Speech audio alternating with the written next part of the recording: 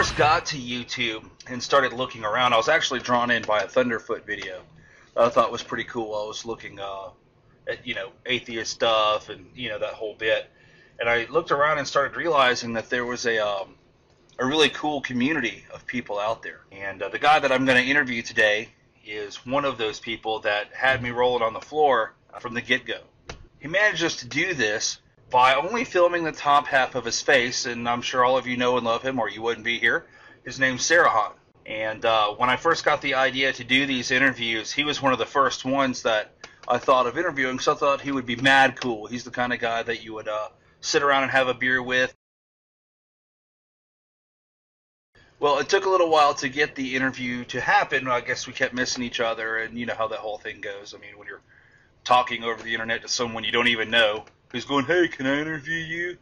Well, anyway, we've agreed to do it, and so I want to film my side today. I actually filmed this once before, and it really sucked, and the sync was all out of whack, so I'm going to give this another go. But the thing is there's no script here, so I'm going to fly this one in. So if it sucks, there's no one to blame it on but yours truly. Sarahon, I hope you're having a good night. My first question for you this evening is, who or what inspired you to make YouTube videos? It's kind of a crazy medium, you come on here and, on television, if something sucks, you just turn the channel and off you go. But here on YouTube, it's not that simple. People tell you you suck, and they hope your mom gets cancer, and you fuck sheep, and that whole thing.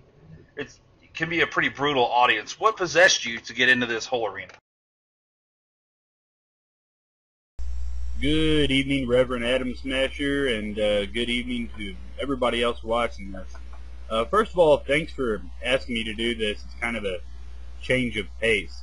It's kind of like a video I don't have to do where I'm pissed off at somebody. I can just talk. I don't normally do videos like this, so fuck it. Something different. Let's see here. First question you asked me, why do I do this? What's the appeal? Why did I start to do this? It's really quite simple. You said who or what. There was never really a who. It was definitely more of a what. And the what is that I like to run my fucking mouth, and I love the sound of my own voice. That's why I like blog TV better than sticking. I don't have to listen to anyone else talk. Only me. Really, whenever I make a YouTube video, I've always got something to say. Usually I'm pissed off about something.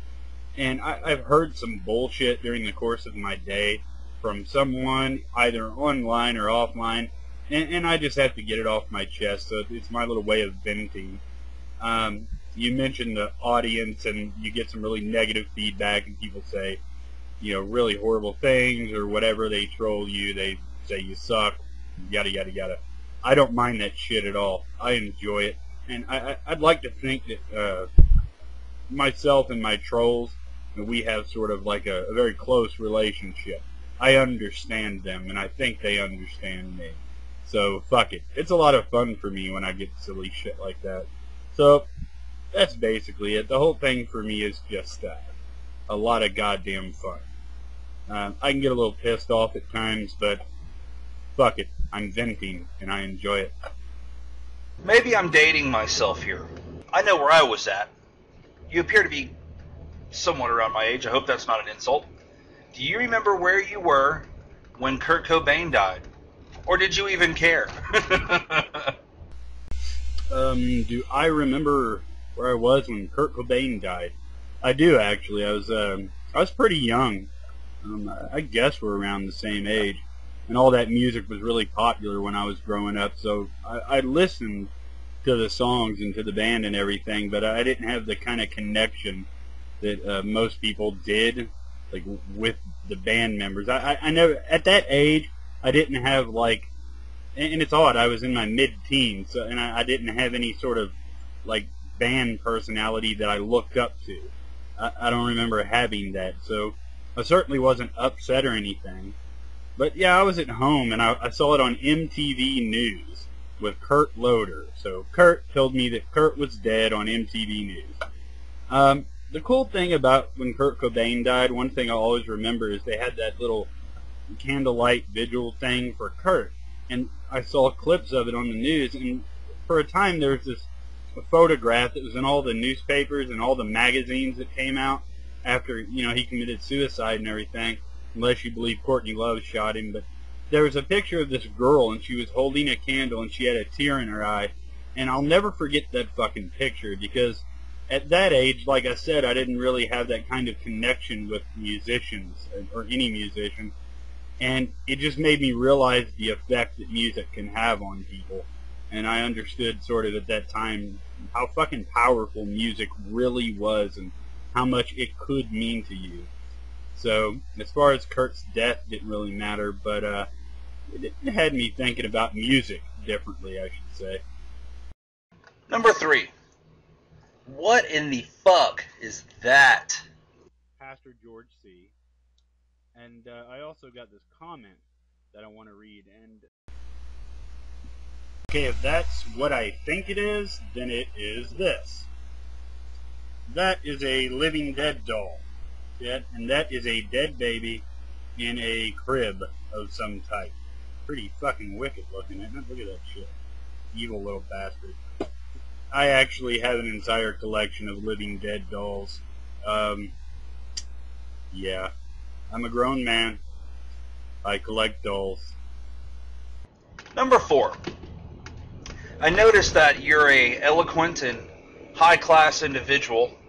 There's no doubt that your closet is lined wall to wall with luxurious tuxedos, Egyptian silk, as evidenced by your choice in beer, that being St. Ides, of course.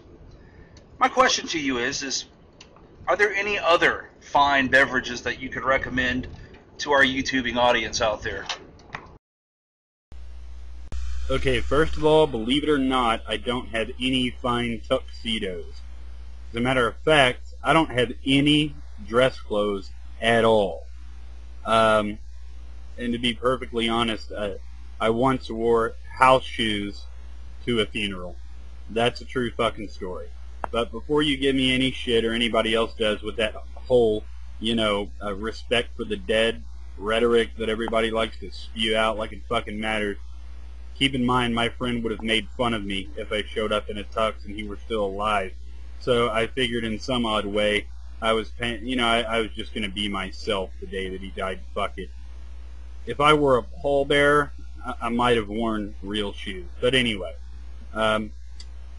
any other fine beverages? I'm a whiskey man. Believe it or not, I don't drink a lot of beer. But when I do, I drink the cheap shit because it's like, I don't know, it takes me back. Let's say that. However, I'm a bourbon man. And one of my favorite bottles of bourbon, it's called Booker's. And it's a 126 proof bottle of bourbon, and it costs about $60 a bottle. But my God, it's fucking delicious. Definitely a sipping whiskey. Any kids out there plan on buying some Booker's, make sure you don't drink it like it's fucking very old Barton or Maker's Mark or some shit. It's not Crown Royal. It's not Hennessy. Be careful.